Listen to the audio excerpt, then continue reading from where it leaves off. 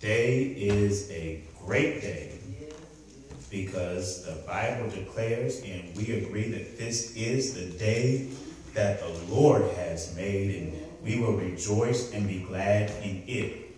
God has truly been good to us and has allowed us yet another opportunity to wake up another morning.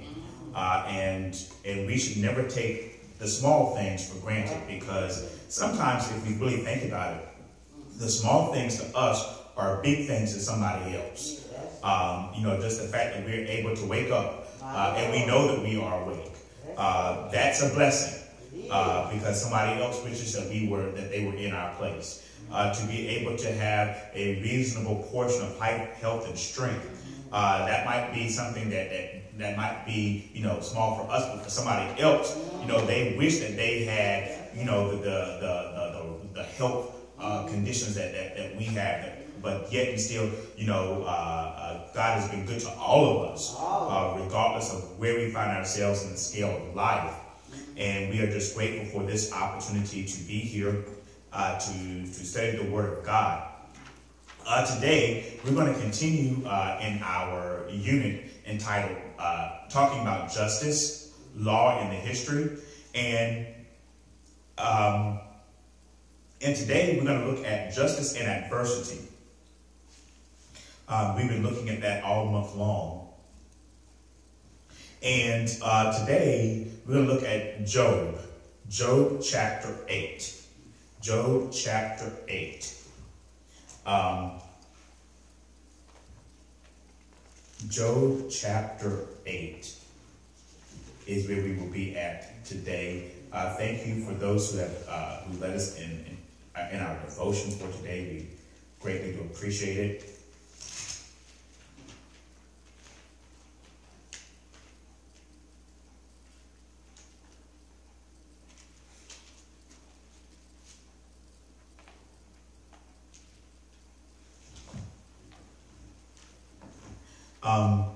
And so today's topic is Bildad misspeaks God's justice.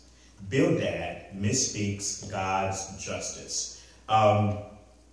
Whenever we think about, whenever I was looking over this title, John chapter 3 verse 11 came to my attention about that we testify to what we know and we speak to what we see. And so, in other words,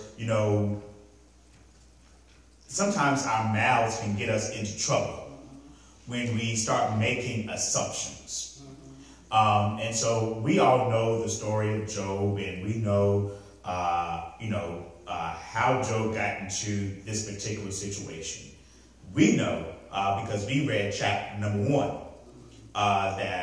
that Job was recommended for this by the Lord. Because the devil was roaming around, and God said, well, have you considered my servant Job? And we know that was the reasoning or the rationale behind everything that happened, that it was, really the desire of Satan to get Job to change his testimony and to get Job to change his mind about what he knows about God. But you see, Bildad, which is one of Job's friends, didn't read chapter 1. He didn't know, what took place in the meeting between God, his angels, where Satan showed up. And so then because he didn't know chapter 1, he is in chapter number 8 trying to give Job some advice. And so it kind of goes to when we, as because we have friends, we have loved ones, we have various ones that we are concerned about. Whenever they are, falling upon hard times, whenever they are, going through a particular situation or going through a particular storm, there are a few natural reactions, right?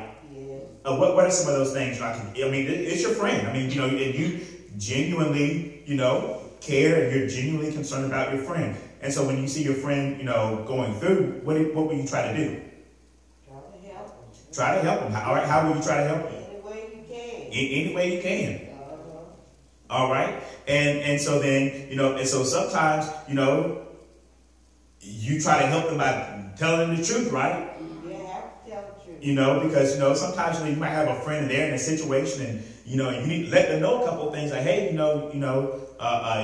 aren't necessarily right in this thing now. You know, you're not necessarily right in this thing. You know, I mean, that's a natural response, right? You know, when you have a friend, and, you know, and they're, you know, going through whatever, and you have to let them know, you know, hey, you know, you need to consider your ways. You need to consider, you know, this activity. You need to consider, you know, these associates that you're hanging out with. You need to consider, you know, this path that you're going down. You need to consider all of these things. And and we do it because we're trying to do what? We're trying to help. And so we're taking what we know, and then we are, you know, trying to, you know, to provide a word of encouragement, a word of correction, a word of hope. We're trying to provide all of these things because, you know, we are just trying to help. And so then when we look at Bildad, in my opinion, he was trying to help. I don't think that he had anything against Job, or that he was trying to mislead Job or try to condemn him, you know, in a way that he knew to be wrong. He was using what he knew to provide encouragement and instructions and encouragement, if you will, you know, to Job. He was trying to get him to see the truth, so he thought.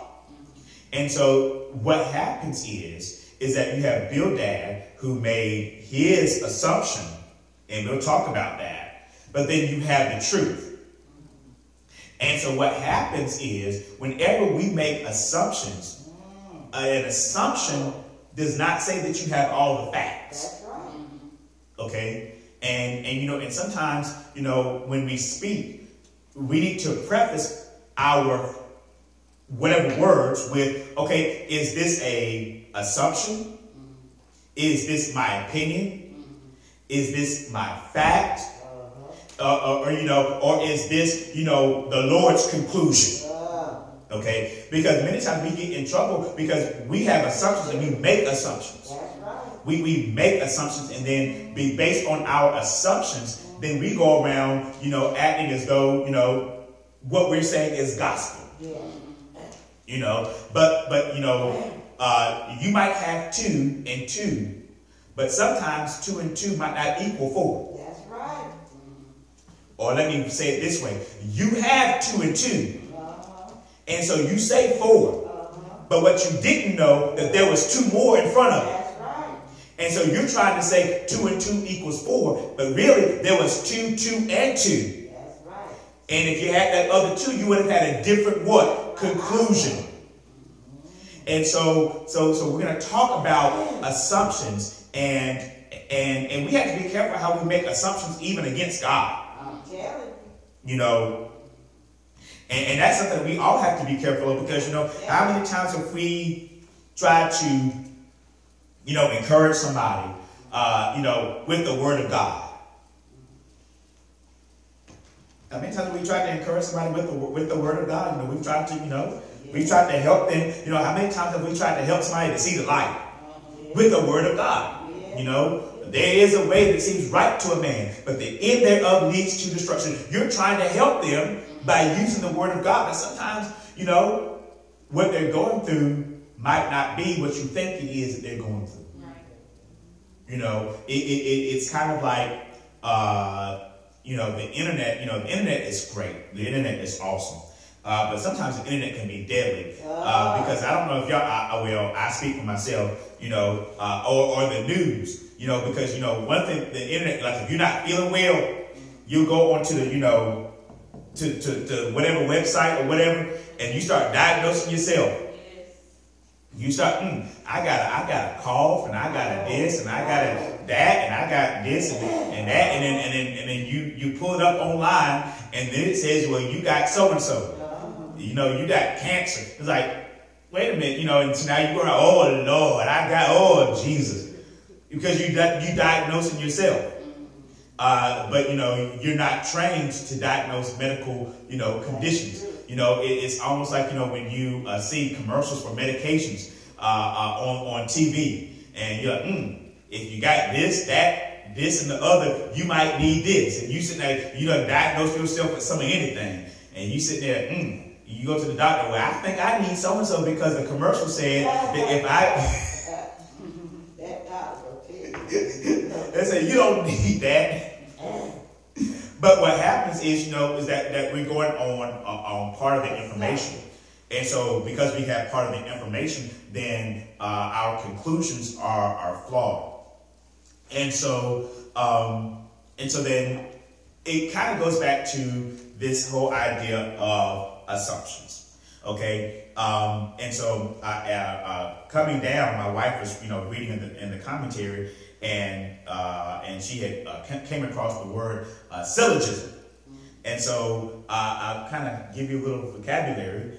Syllogism, S-Y-L-L-O-G-I-S-M. Syllogism. And so this is actually a philosophical concept. And so what it says is that I am presenting to you an argument where a conclusion is required by two premises. And so, in other words, I got two, and therefore 2 and 2 has to equal 4. Okay? And so, let's say for instance, well, my car is not parked back there, but if my car was back there in the back, there's a space back there that says pastor's space. All right? If that space says pastor's parking, and I park a vehicle there, then you would assume that what? That's the pastor's vehicle. Why? Because of what the sign said, pastor's parking. And so then, so then I would assume that, okay, well, nobody else would park in this space except for the pastor. Because it says right there, pastor's parking. Okay? There's a space right there that says musician's parking. Well, you would assume that if that space is occupied, then who is in it? The musician. Okay? So now, under most circumstances, the pastor wouldn't park in the musician spot. And the musician wouldn't park in the pastor's spot. Right? Right. Why? Because I have a premise. And with that premise, the premise says that here's a vehicle and here's a space. And the person parking in the space is the person who is permitted to park in the space.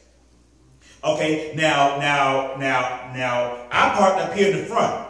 And so now if somebody else were to come and park back there, would you know better, right? You know better. But the person who didn't know, would you say that, oh, the pastor's spot he's back there, he parked back there in the back? If you didn't know. It was almost like, when I started driving my dad's truck. And, it was not a vehicle that, that people were familiar with me having. And so then people would be like, who is that? Who is that? Or if I were to park in the, even though I never parked in the pastor's parking spot since I've had that vehicle. But folks like, what kind of vehicle is that? What kind of, but if a person would assume that, hey, that if it's in the pastor's spot, it must be the pastor's vehicle. Or the vehicle that he's riding in, or the vehicle of whoever is driving him, or whatever.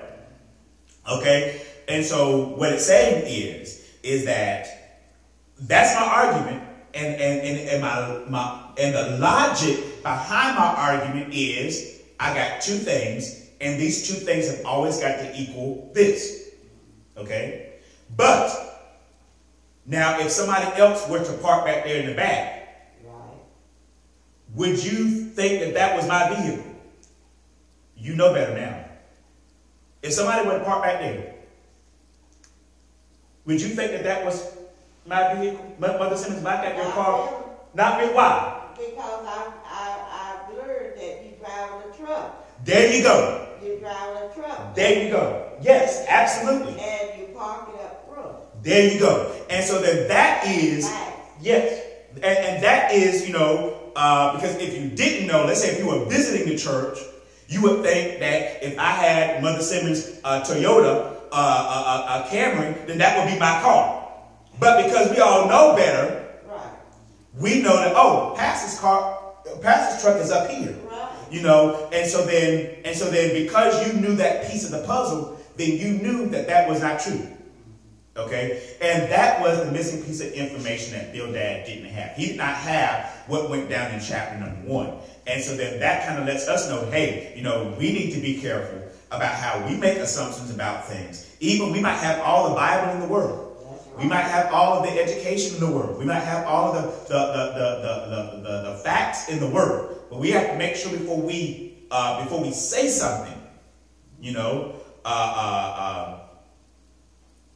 have to testify to what we know to be a fact. And so then here's the logic. The logic is only wicked people suffer. Job suffers. Therefore, what? Job is wicked. That's what the outcome is. Yeah, I mean, because you would think, only wicked people. But that's not true. There you go. And so then you see there, and that word only is an absolute. Sure is. And we have to be careful how we use absolutes. We were driving down this morning, and there was a commercial on for Smokey the Bear. And the Smokey the Bear's tagline is only you can forest fire. Yeah, that's right. Yeah. And so then, and I thought about that thing, and I was like, I'm not the only one that can prevent forest fires. You can prevent forest fires. You can prevent forest. But you get what I'm saying. I mean, I do have a tendency to go into things, but we have to be careful how we use those absolutes, right? Yeah. And the thing about it was that it was funny because they had even said, well, 9 out of 10 forest fires or wildfires are started by humans. Right. Well, guess what? There's still that 1 out of 10, that 10% of forests that are not started by human beings. And so I'm not the only one that can prevent forest fires. All right? Just like certain individuals who have held political office in the past, we're not the only ones that can help America be great again. Okay. Enough of that. But that word only indicates an absolute. Only wicked people suffer. That's argument 1. Argument 2, Job suffers. He's suffering. And so because only wicked people suffer and Job is suffering, then Job is wicked. That's what the category put it in. Yes. And so therefore, that is the premise of this entire lesson. Only wicked people suffer. And we will say right out from the outset, it's not true. No. Sometimes bad things happen to good people. That's so true. Sometimes people are the victims of other people's cruel intentions. So true. So true. But, and sometimes, we ask that, well, why did this happen to me? Why did this, but then we cannot automatically assume, well, the Lord is getting you back for something. No, that's not always the case, because sometimes things will happen to you that is not your fault. You had nothing to do with. You just happened to be in the wrong place at the wrong time. Okay? So then now let's take a look. Now that we've said that, let's take a look at our lesson. Let's take a look at Job chapter 8, verses 1 through 4.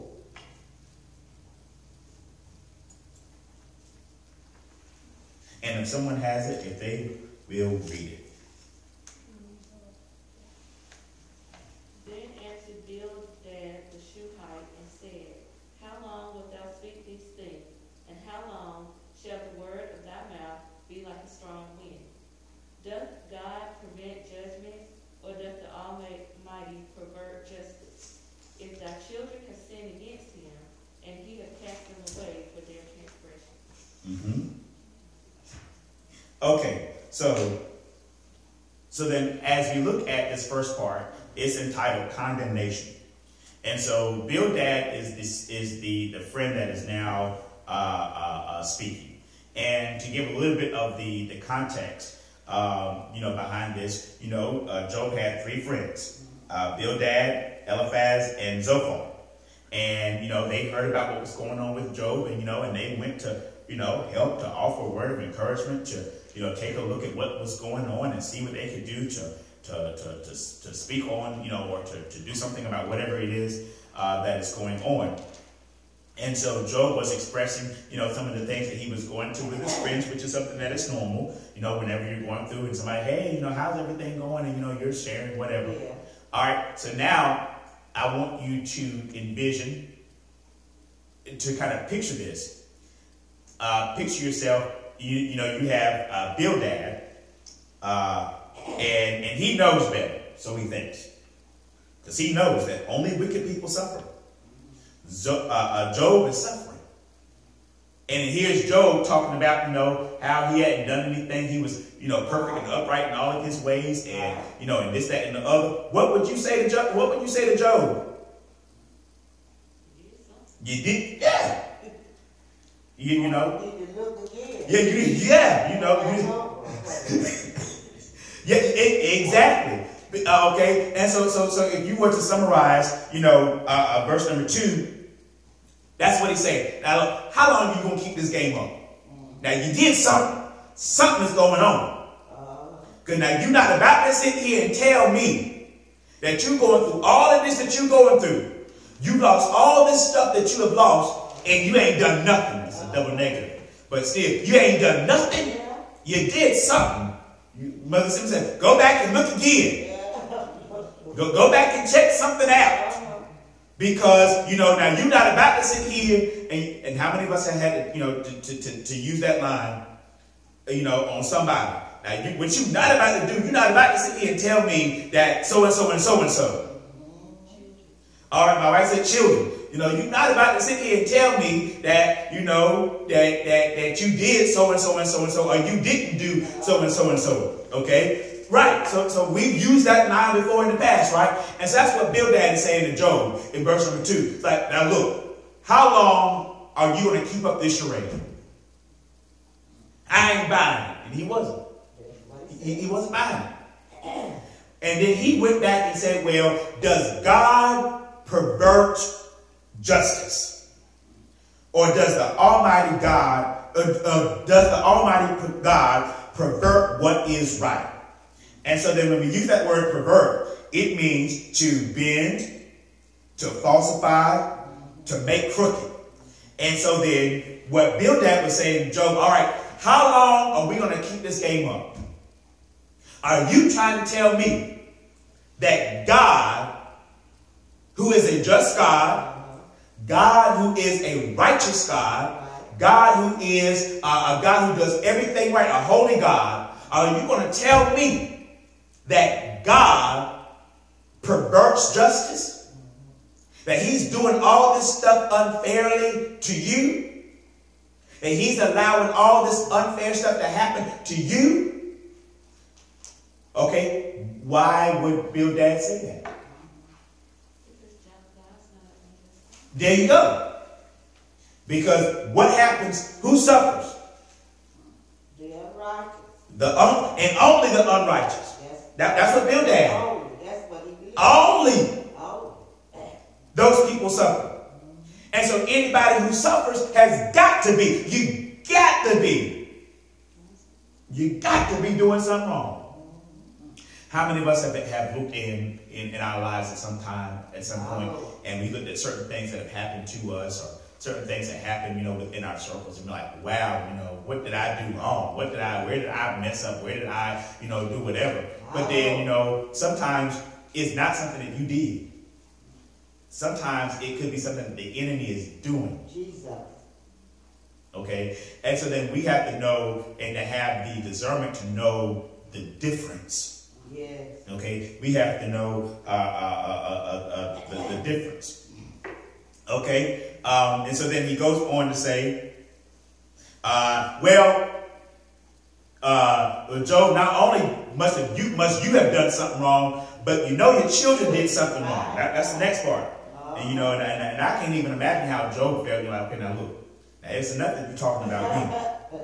Now it's enough that you're talking about me. Now watch your mouth now. Watch your mouth. But he goes on to say, well, your children, when your children sinned against him, you know that they did. Now they did. He gave them over to the penalty of their sin. Look at him making these assumptions. Right. Okay?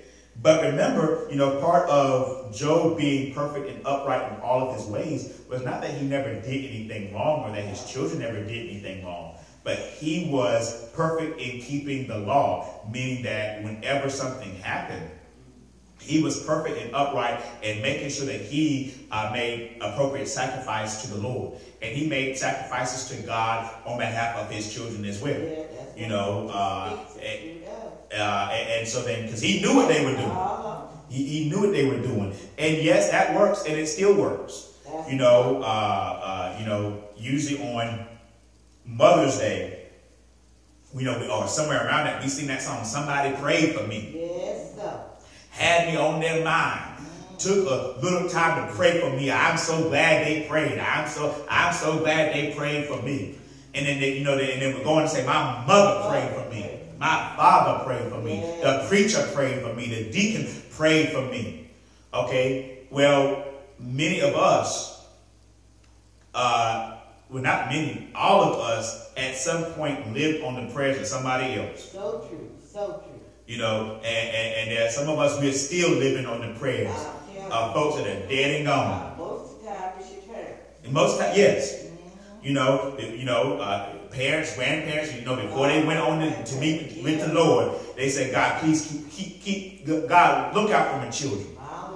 You know, look out for my grandchildren. Look out for, you know, help them to come into a relationship with you. Help them to give their life to you. You know, many times, many of us, we're living off of their prayers. You know, and I tell you all the time, you know, this is Black History Month. I know for a fact that I'm living off of the prayers of people who I never met. You know, I have never met either one of my great-grandparents. And I have one of my grandparents I've never met. But I believe that I'm living off of their prayers. All of my grandparents now have gone on to be with the Lord. And I believe that I'm still living off of their prayers. Even though I know how to pray for myself. Yeah. But I still believe I'm living off of their prayers. And so then, yes, there will be a time where, you know, where a person will have to acknowledge, you know, God for themselves and come to and have a relationship with God for themselves. There will come that time in everybody's life. Okay. But there is still the ministry of intercession that says, hey, you know, I can still pray for my child. I can still pray for, you know, this person. I can still pray for that person that has gone astray. I can pray for that person, and through the prayers of the righteous. Yes. And so then, you know, I believe, and I'm crazy enough to believe, that, you know, when we have different situations that happen, you know, in our lives, different situations that happen in the lives of our family, different situations that happen to people in the church, I believe that prayer still works. And that intercessory prayer still works. Okay? And so, yes, you know, there must be a time when we have to answer for whatever. But we have to be careful how we speak for God. We have to be careful how we speak for God. Because, you know, we have to be careful when we say, well, somebody got what they deserve. How do you know that? How do you know that? Because the God that we serve, God's got a way. God's got a way of giving people exactly what they deserve. God has a way and that's what we call God's mercy. Right. You deserve this. But then God's mercy says, I'm not gonna let you die in this. Thank you, Lord. And you see, and there's some things that I believe in God for even right now. There's some people that I believe in God for even right now. That, you know, that the enemy is trying to come in and to steal, kill, and destroy. But I believe that we serve a merciful God. And that our God is so full of mercy that God will give people another chance. God will give them another chance. And another chance. And then after that chance, God will give them another chance. Okay? All right. So then now let's keep going.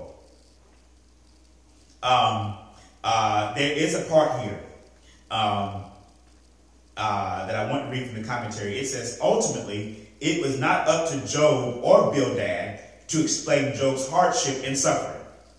Instead, their interaction highlights that a silent presence often can provide the best comfort to those who are suffering.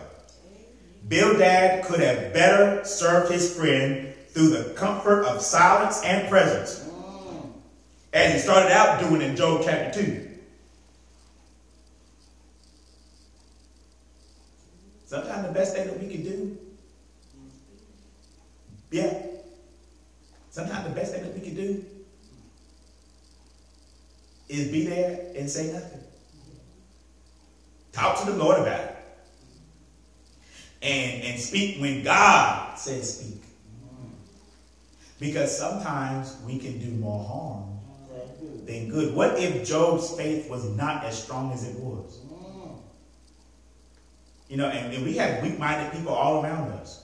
You know, and sometimes, you know, you can make a situation worse. You can turn somebody away from God because of what you're trying to say about God. You know, what if Job's faith was weak? And then you did something. You did something. I don't know what you were doing. Was it go back and look again? You know, go back and look again. You did. What if Job's faith was not, you know, that strong? Job was like, well, you know what? I just give up. I just give up. Well, whatever it is, you know. But I thank God that his faith was not as weak as, you know, as it could have been. All right. So then we talk. So now we see here the blessing, or what could have happened with the ministry of silence, the ministry of just being present. And sometimes, you know, even when we're, you know, I think one of the other ways that we can learn how to be silent is whenever somebody has a loss in their family, you know, a death.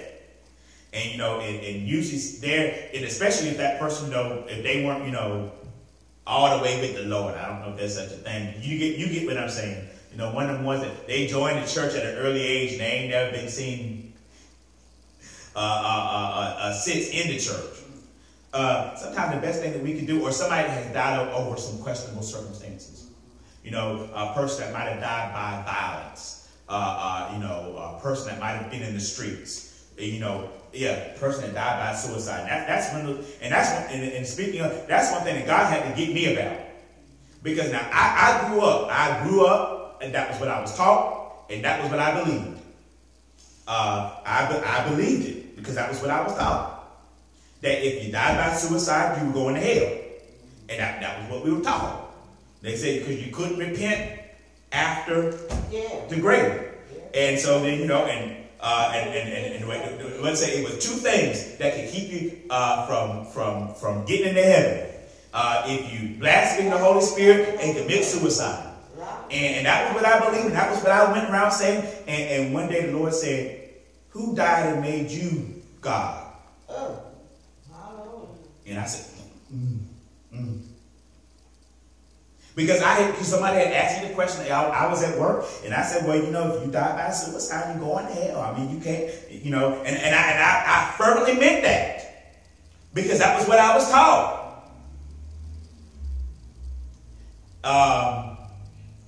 And unfortunately, it was a situation, it wasn't even a good 6 months afterwards, where somebody that was connected to, you know, somebody's kid at work died by suicide.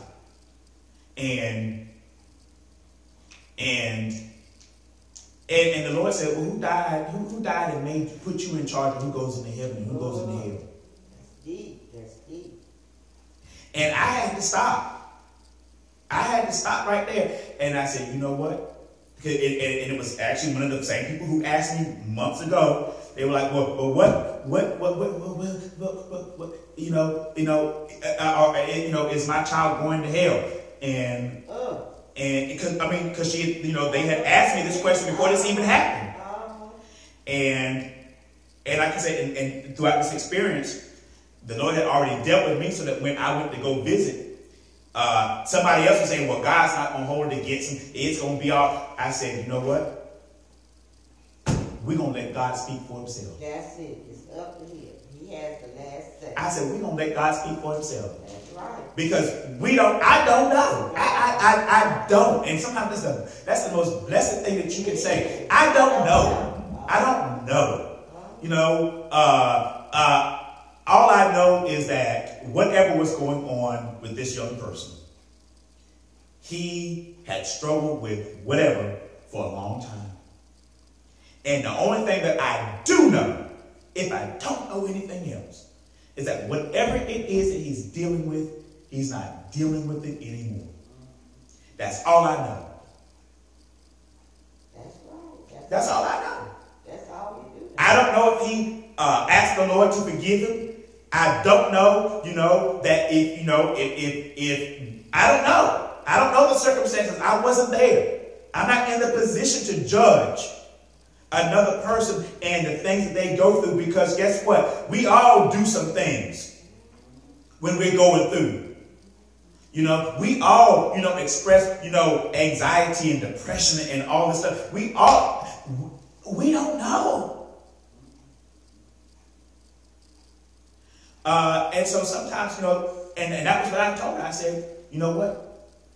Let's put this in the hands of God. Because when it's all said and done, God knows. Yes, he does. God knows. But by the grace of God, any one of us could have been in that situation. Any one of us could have been in that situation. And if it were me in that situation, I don't need anybody to judge me. What I need you to do is pray for me. Okay? Our loved ones that are going through and having suicidal thoughts or whatever, they don't need our judgment. That's true. They don't need, you need to get saved. You need the Holy Ghost. You don't know what they got.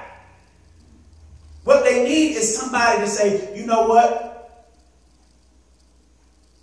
If you ever want to talk. And y'all know how sometimes we do. And I'm in the lesson, but I'm out of it too. Because we say, well, anytime that you want to talk, just come in and talk, and they come and talk to you, and then the next thing you do, you done judge them. Now, that's what you get, messing around with that girl. That's why she done mess around with that man, and now he done got you all acting crazy. They don't need that. What they need is, come on, I understand that, whatever is going on, I want to help you. And sometimes, when it comes to that type of thing, sometimes the best help that you can get is to say, well, hey, let's go talk to somebody else. Does that make sense? Sometimes the best thing that you can do is to say, hey, let's go talk to a counselor, a therapist, or whatever. Because we never know what somebody goes through. And that was one of the things that God had told me. He said, I didn't put you in charge of that. I didn't put you in charge of who goes to heaven and who goes to hell. Because then I had to think about it, because I said, well, you know what, God? Because at any time, God could take my life and I could bust hell wide open too. But sometimes judge ye not, lest you be judged. You shall be judged. That's right. The same judgment you put on somebody else. If we're busy condemning somebody else, that's right. you might not have done that, but you did something. All unrighteousness is sin. Thank you. Since when did God categorize sin? You might not be a drinker. You might not be a person who is out on the streets or whatever. But you know, if you tell a lie, a white lie, guess what? That's still a sin, just like if you kill somebody. Still time on the job. That's a sin. Still sin, yeah. That speeding that I was doing trying to get to church today. But it was. I knew that sign said 60 miles an hour. I used to, all right, and I'm going to get back to this. I used to pray. I said, Lord, forgive me for all the sins that I committed on the highway trying to get here. All right, let's take a look at verses 5 through 7. New International Version of the Bible. But if you will seek God earnestly and plead with the Almighty, if you are pure and upright, even now, he will rouse himself on your behalf and restore you to your prosperous state. Your beginnings will seem humble, so prosperous your future will be. Ask the former generation. No, that was it, 5 through 7. All right. So now the conversation switches from condemnation to exhortation. All right. So I kind of talk about how we do that as well. You know, we try. Well, now, if you would, you know, we talk to folks, well, if you would just give your life to God, God will help you. You know, if you would just turn it over to God, y'all know how we do. He'll work it out. That much is true. It is true. But sometimes we can say it on the wrong premise. You're right. Okay? And so then look at verse number 5. It says that if you will seek God earnestly and plead with the Almighty. And so Bill Dad was saying, hey, you need to get back to God. You need to be born again. And sometimes that'll make you mad, right? Somebody tell you need to be saved. I am saved. Question your salvation. Yeah, get you to question your salvation. Like,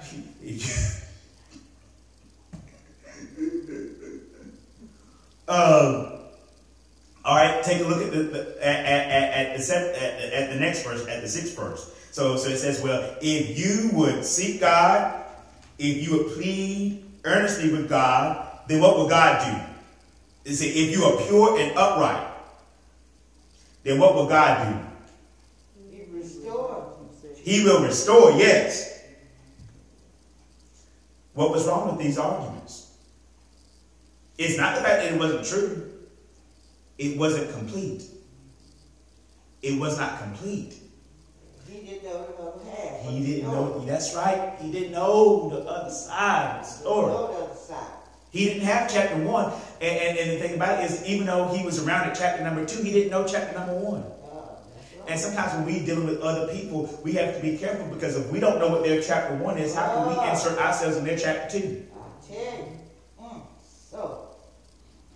And the sad part about it is that even Job didn't know Job's chapter number 1. Sure did. He didn't know his chapter number 1. But God did. Yeah.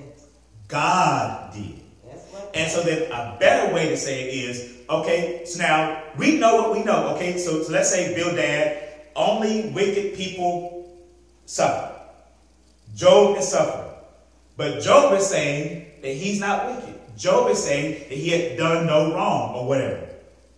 Okay, what are some things that Bildad could have said? Oh, what could he have done? We said it before. Let's pray about it.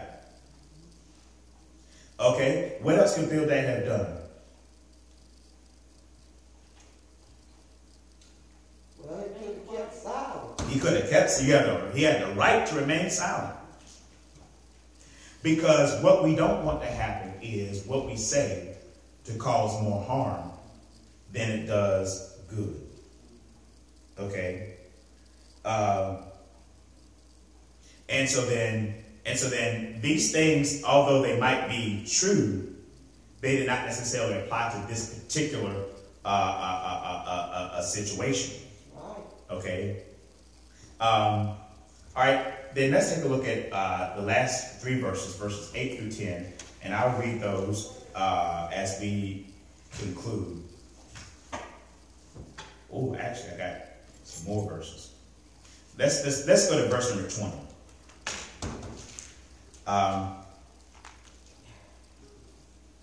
Surely God does not reject one who is blameless or strengthens the hands of evildoers.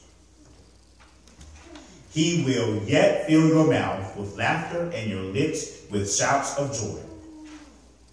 Your enemies will be clothed in shame, and the tents of the wicked will be no more. Okay, a couple things here. Remember, when we look at this, the assumptions were that only wicked people suffer. Job is suffering, and therefore Job is wicked. Okay, the commentary, the Sunday school book breaks it down like this. Says that there is a major premise, a specific premise, and a conclusion. So major premise is God does not cast away those who are perfect. God has cast Job away as evidenced by Job's struggles. Job, conclusion, Job is not perfect and therefore needs to repent.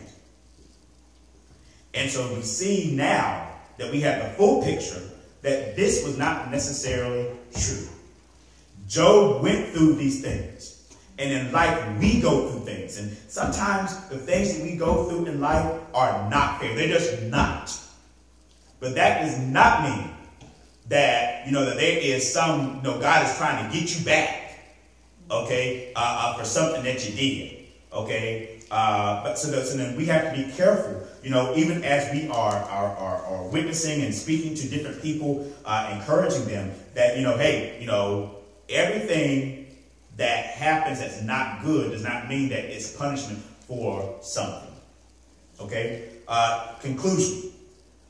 Being present to someone in the midst of a tragedy presents unique challenges. In an effort to explain the suffering, we may put too much pressure on ourselves to comfort in a wrong way. Platitudes will likely overstep the bounds of what is helpful. At best, our words might be little more than hollow cliches. At worst, they might cause further harm.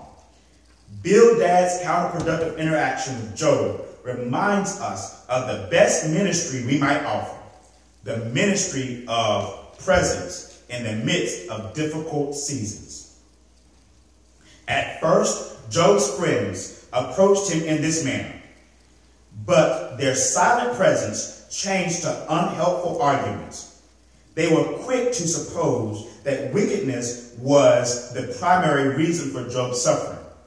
However, Bildad's logic did not account for the entire story of how God works. In reality, wicked individuals might experience blessing, while righteous individuals might experience suffering. Unbeknownst to everyone present, Job's suffering was an example of the latter. When others experience suffering, our natural response is to be with them.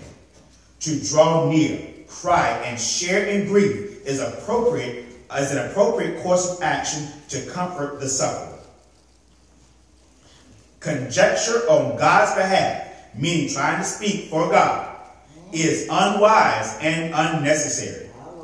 Sitting silently with a grieving person often provides the best support. Let us pray. Gracious God, thank you for this time that we've had to share in your word. Thank you for what our eyes have seen, what our ears have heard, and most of all, God, what we have felt within our hearts. Help us, God, that we might not only be hearers of your word, but doers of your word. In Jesus' name we pray. Amen. And amen. All right, we are dismissed. Good morning to everyone. How